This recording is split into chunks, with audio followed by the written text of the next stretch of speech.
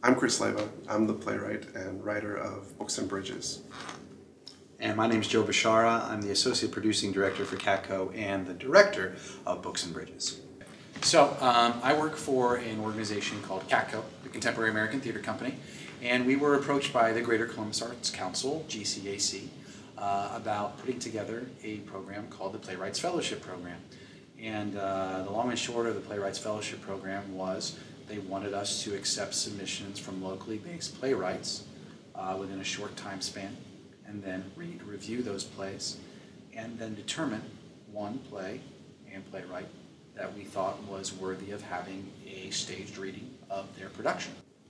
When I read the press release asking for submissions and saying specifically, one, has to be a recent play, and two, you have to be Franklin County to even be a part of it, and you realize we're really trying to get those people in our backyard to have that exposure. Because sometimes, even if you're doing new work that happened in New York first, or you're doing new work that premiered in California first. New work is not always local, which I'm glad that this is happening, to give another opportunity for something local.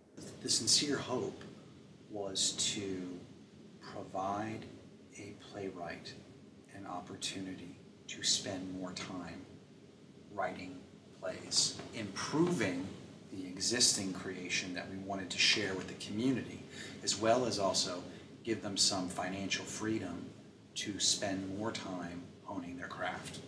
That was the hope. I also ideally would love it if some high school kids that were interested in writing, whether it's writing novels, whether it's writing plays, whether it's writing poetry, would come and see this and recognize that there are opportunities here in Columbus to bring their work to light.